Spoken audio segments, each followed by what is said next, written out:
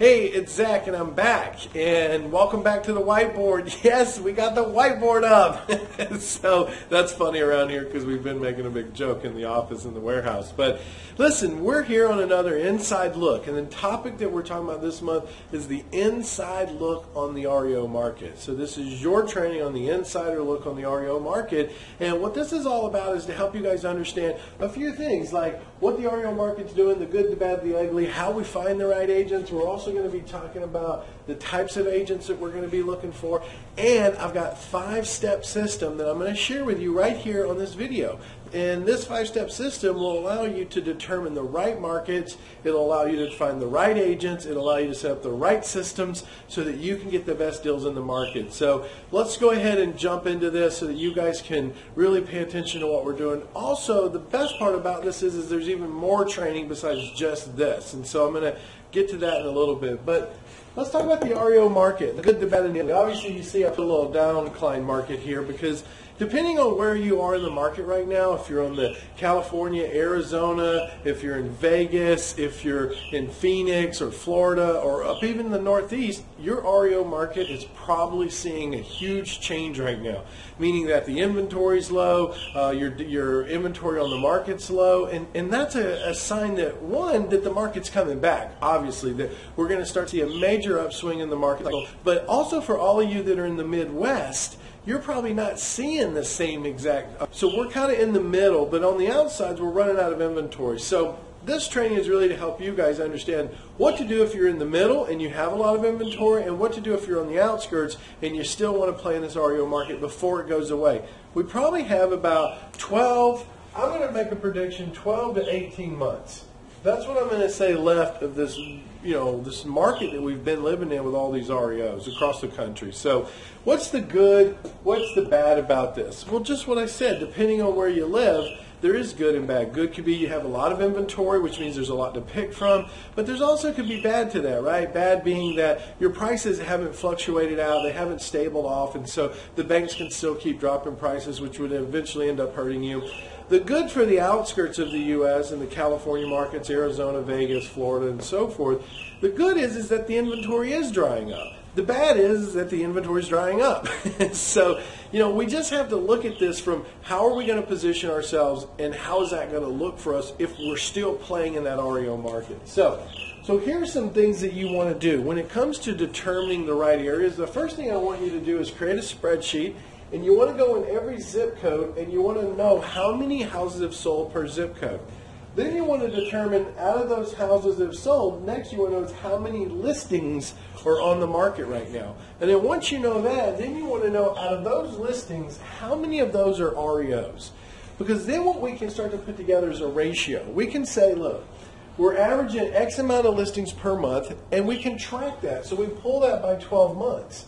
So we can start to see if the listings are dropping in a certain zip code, so that means that the inventory is drying up, so we have a better understanding. Or is it going up, which means more REOs are coming on the market, which means we need to adjust our pricing on our resale based on that. And then we need to know about REOs. What's the percentage of listings that are REOs in your market right now? These are all telltale signs that will give us an idea for future projections on what the market's actually doing. Is it going to go up? Is it going to go down in REOs? Do I need to start changing my marketing strategy? But the reality is there's so many more REOs out there, and we just need to jump on them as fast as possible. And that's how we're going to know what our ratio is.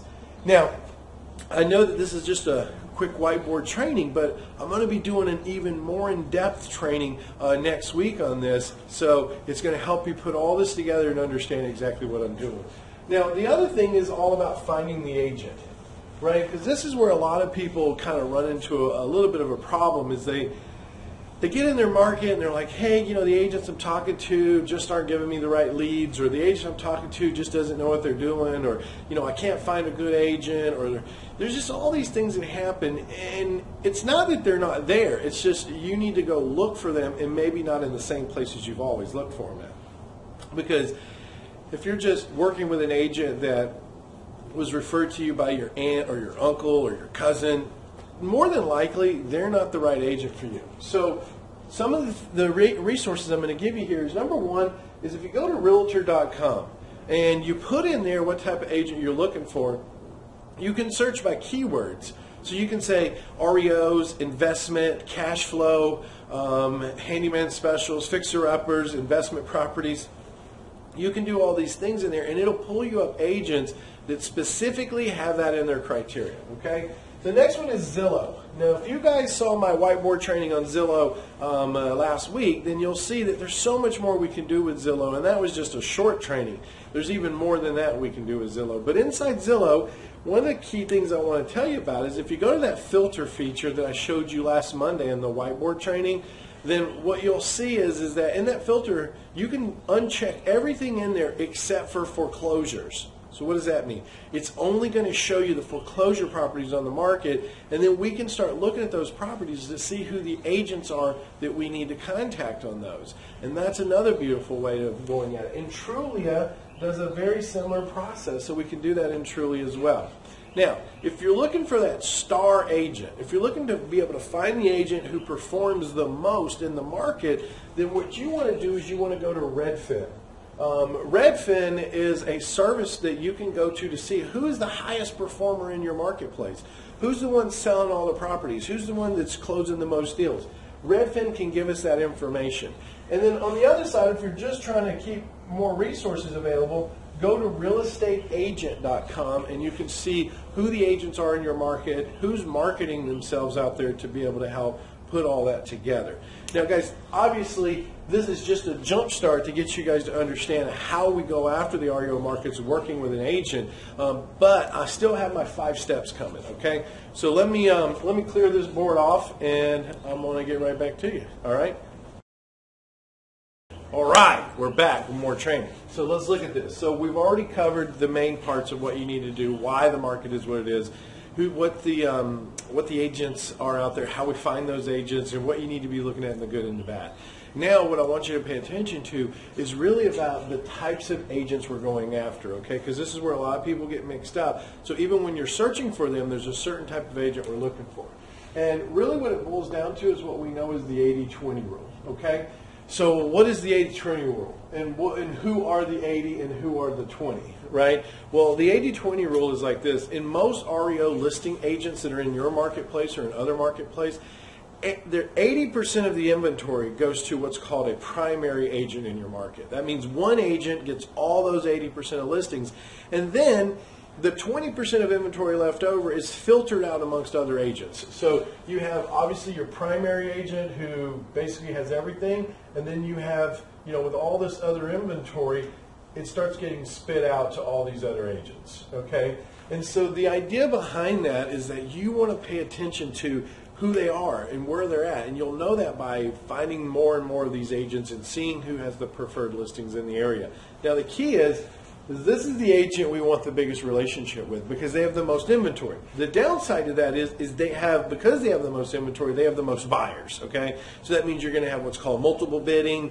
In some cases, you may have to pay retail for the property. So let's think, why would anyone pay retail for a property? Well, think about it. On a 2-1, you can absolutely pay retail because we could do what's called build out appreciation. So we could build a master bedroom with a master bath and turn that into a 3-2, and then we get to push in the marketplace. So if your marketplace is $100 a square foot, but yet you can go in and build out for $40 a square foot, then you have a $60 a square foot spread just on that initial addition. Now, also understand this as a wholesaler, that could be important for you too, because when you're acquiring the right buyers who do build outs and not just the cosmetic stuff, well, that's huge for you because then what can happen is you can find these 2-1s at a decent price and be able to wholesale it over to them. So these are things you need to think about when we're targeting those. So the 80% of the agents out, or the 80% of the inventory that goes to the primary agent, it's going to take a little while to cultivate that relationship,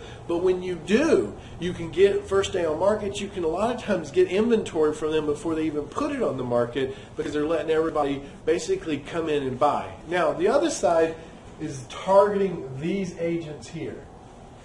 Now, when we target those agents, we need to be very clear with them that we don't want any inventory unless they have the listing, right? Because if we're working with this person, we want to buy from them if they bring us their inventory. These people, we want to only buy their inventory. Primary agent and a secondary agent. On the other side of that, what you want to think about is is that when we're working with these agents, we need to let them know that when they have inventory, to give us a primary shot at it, to give us the opportunity to put first offer in. And that's going to come out in our 5-step system, what's called setting alerts. And so this is really the relationship. And here's the beauty. With these agents, they don't have all the inventory, so their buyer pools are not as much. So you have a better chance of getting a better deal from the secondary agents than you do the primary agents. But here's another little secret tip. If you have one of these agents right here, and that agent lives in a different market than the market that's listing, those are primary. Those are awesome, because we'll look to see who the is, and does that listing agent live in the city I'm buying the house from or in another city? Because if they live in another city, then they don't really want to come to that city. They don't want to have to put a lot of work into it. They just want to get rid of it, which is good for you, because that means we can come in and give them an idea what it is, the shape it's in, because most of them don't even drive over to look at it.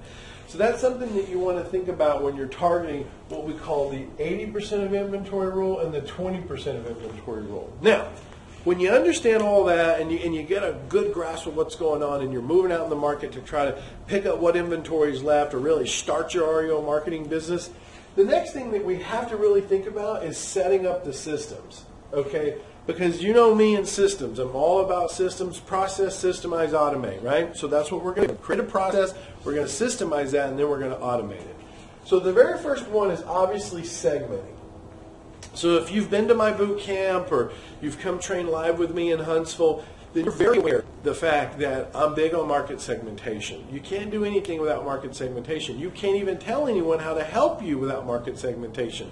So we have to do market segmentation to know the zip codes in our market, to know which ones we want to be working in. So then when we go find the agent, so step 2 is find the agent after you do market segmentation. So in step 2, when we find an agent, then we can do step 3, was meet with them so that we can let them know what segmentation is, what areas we want to be looking at properties in that meet the qualification for wholesale deals or rehab deals. We're not wasting their time, right? So that leads us to step 4, which is we have to give them a filter. And what is a filter?